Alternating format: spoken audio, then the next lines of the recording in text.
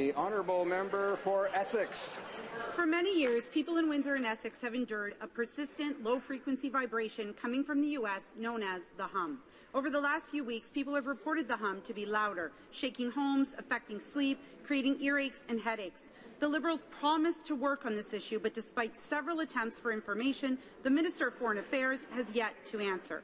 The hum continues to negatively affect the health of my constituents in Essex and people in Windsor. They deserve answers. What action are the Liberals taking to address this issue, and why do they think it's okay for people to keep waiting?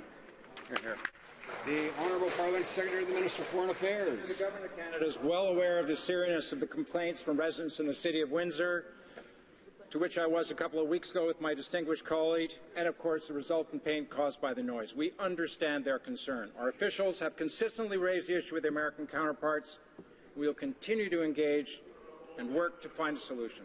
Thank you, Mr. Speaker.